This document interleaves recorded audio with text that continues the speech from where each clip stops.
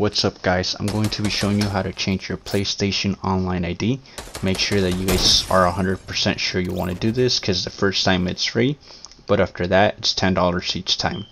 You want to go to your settings. After your settings you want to go to account management and then click on account information. After that you want to go to your profile and then you want to go to your online ID.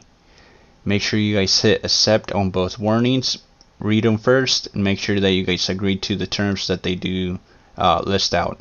After that you want to go ahead and punch in your sign-in email address and your password, and this is whether you want to keep your old online ID for your friends to reference to.